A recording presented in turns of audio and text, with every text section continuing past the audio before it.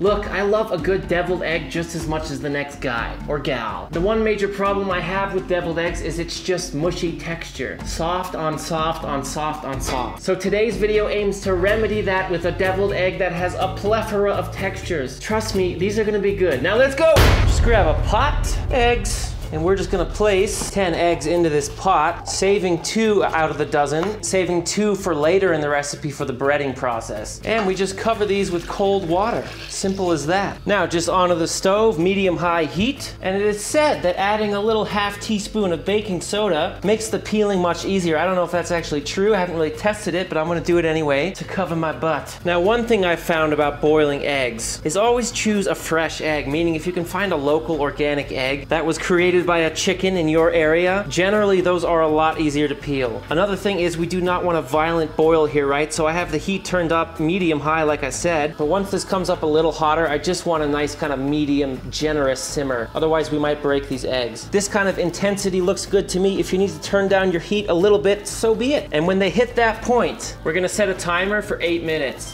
Have some ice water ready, and when the time has elapsed, just go ahead and gently release those eggs into the water, and we're gonna let these sit for about 12 minutes before we start the peeling process. Now, because these eggs are hard boiled, what you can do is just turning it around, crack it a little, and then just give it a little roll, not pushing hard really at all, just like that. And then here I just have some nice gentle running cold water. And when you're peeling these eggs, the most important thing is you get under that little membrane. There's this little film underneath the shell, between the egg and the shell. And if you get that off, and also I find if you get that bottom piece out first, it makes the whole thing a lot easier. And then I'm just moving my thumb like that and just peeling around, and look, that is easy, easy money. Nicely peeled. Now we just take an egg, pretty easy, right? You just slice it in half, like so. And as you can see, that's just a perfectly boiled egg, even a little tiny bit jelly in the center, but that's nice, very nice. It almost looks like a little fried egg. And now you can obviously just mix this up by hand if you want, but I'm gonna drop it straight into this food processor here because I like a really nice smooth filling, and I'm gonna pipe it in. But again, you do not have to do this. You can just mix up the same ingredients by hand. And also when you're working with these eggs here, just keep a damp paper towel so you can clean off your knife. Otherwise it can tend to really stick a lot. We don't want that. Now in here with the eggs we go mayonnaise. And with that mayonnaise, I love making my own, but you don't need to do that. But if you're awesome, here's a video right in the corner. Also sour cream going in. I love sour cream and deviled eggs. A mixture of both sour cream and mayo. And mustard. Now that's not French's yellow mustard, even though it looks like it. It's actually this Savorra mustard, which is like 10 times better than French's American mustard, although it does have its place. But you could use Dijon or whatever other kind of mustard you like. Now just a little salt. And original Sergeant Gilbert reporting for duty, you bad. Is that a swear word? I don't know, I'm gonna beep it anyway. That's just black pepper. And remember, there's salt in the mayonnaise as well as the mustard, quite a bit of it, so you don't need too much salt in here. Now we just blend it up for about 45 seconds, or just until really nice and smooth. Now I'll just take my piping bag here. Not that you need to do this, but hey, this is what I like to do. It looks amazing. Piping bags are cheap. This isn't like too big of an ask. And I just fitted it with this tip. Not sure what this one's called, but I love the effect I get from that. It's a star tip, but it's got a ton of points. And what we do with this is just flip that out like that, inside out. Bend that tip so it doesn't come out the end, and then just set it in. And then we'll just get our lovely filling in here. And that Savorra mustard really helped with the color too, which is awesome. Looks really cool. Scrapey, scrapey. And there we have our nice little filling ready to go. I'm just gonna keep it in there with that tip up so it doesn't spill out.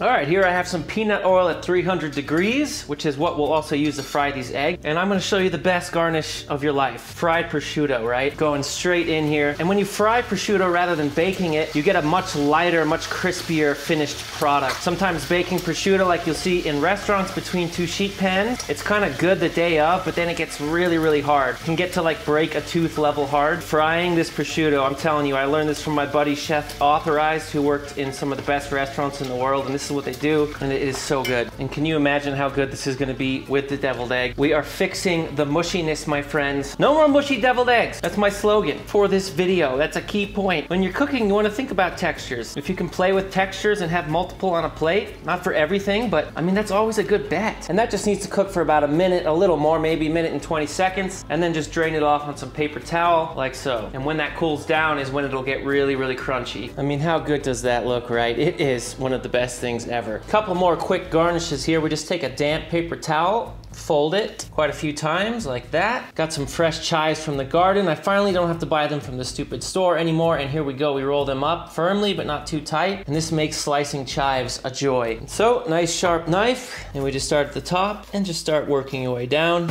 And they're just nicely held together right now with that paper towel, which is awesome. There's a lot of high-level restaurants, Michelin star restaurants, when they hire someone, they'll have them do something like this because they know if they can slice chives really fine, if they can brunoise a shallot, then they're a solid hire, meaning a solid cook. And the good news about that is when you get down to where the paper towel is, you unroll and you just move up, right? And then you re-roll, bam, bam, bam, bam, bam, and you can keep slicing. And also storing them in a little Ziploc bag with this around, keeping it on, they'll stay fresh for a really long time. You guys know I worked in restaurants for like 17 years, right? All around the world, more than a dozen kitchens. I don't say it a lot anymore, so I'm just reminding you. And this is probably a good time to bring up like the subscribe and like animations. I don't even think my camera can zoom enough to really see the work on these chives, but they look pretty phenomenal actually. And the last garnish we're gonna do, the dill, the pickle, the dill, la pickle. I'm just thinking like pickle, eggs, deviled eggs, yes. And so, I'm gonna do these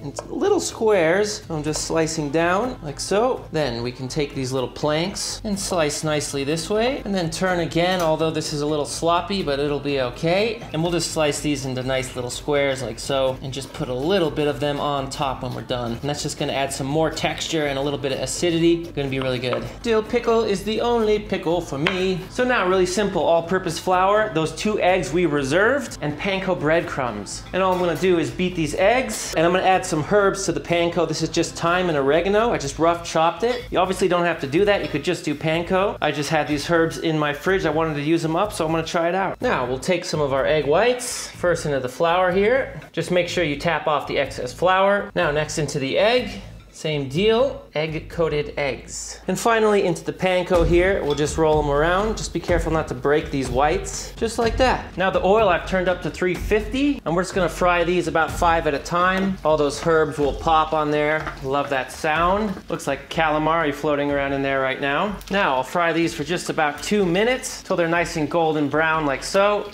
Make sure you get all that oil out of them and then just drain onto some paper towel. Now we want to let these cool for about 3 minutes before we put that egg mixture inside. I'm so excited about this. Let's finish building them over here. Oh boy. I just have a little bit of dill here, some of our chives, just a little bit of that dill pickle, and of course the crispy prosciutto. Oh my God! 1 little piece on each. And now we plate them, right? If you want to get technical, always build off the plate and then put it on the plate so it looks really clean and there's not stuff everywhere, as you can see. Woo! Those look good. Well, these aren't gonna suck. Does anybody else think it's weird that I'm wearing shorts? I do. That is the best deviled egg in the freaking world. No, I have no words. Usually when I'm cooking for myself, I can't really appreciate it the same way I would when somebody else cooked for me, but with this, every bite was just absolutely divine. Remember to like, subscribe, drop a comment if you so wish, and turn on notifications if you want to be psycho. And until next time, my sweet friends, you know I love you and I'm out.